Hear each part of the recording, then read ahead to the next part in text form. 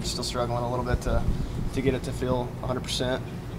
But I mean, I can play through it. So it's just a matter of just getting it, doing as much treatment as I can, and trying to get it back to 100%. I know you're both. Is it your left hand? No, it's my right hand. Right, okay, sorry. I know you got both hands. So, Yeah. I know you had a tough tournament. Do you just sort of say, hey, my hand wasn't feeling good, it's a new week, and I'll feel better? How do you deal with that? No, I'm really not thinking about it like that at all. I'm not even blaming it on the hand. I squared up a lot of balls that I felt like I took good swings on, and I had 2 games where I had 2 strikeouts each. But I mean, the last game against LSU, I felt like I had 2 hits in the bag if Hess didn't get lucky on the play he made, and then obviously the shift they made in the last inning. So, I mean, I felt good the whole tournament. My swing was fine. My approach was good. I just didn't – it's one of those things baseball gods don't really – they weren't with me in my back pocket like they usually are. So, when you look at the regional and what you have coming in, what were your guys' first thoughts? We're excited. I think that it's going to be just like our whole entire season. It's going to be tough. And we wouldn't want it any other way. We don't want a cakewalk into the College World Series.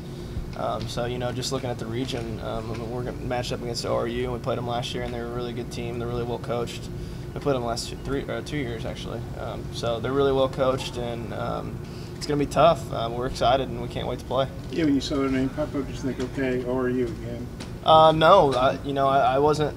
That wasn't the one that was really surprising to me. I was expecting Missouri State to be in it because they usually put them with us, but they didn't this year. So, but yeah, ORU is always with us as well too. So I really didn't even think about that at first, but I mean, I'm very excited about our region. Just having some familiarity with their program, does that help for preparation? Well, I mean, everything changes from year to year. It's a different team, I'm sure. But I mean, you know how they're going to be mentally, and they've probably got some good guys that can come in and do their job when they need to. So they're going to be good.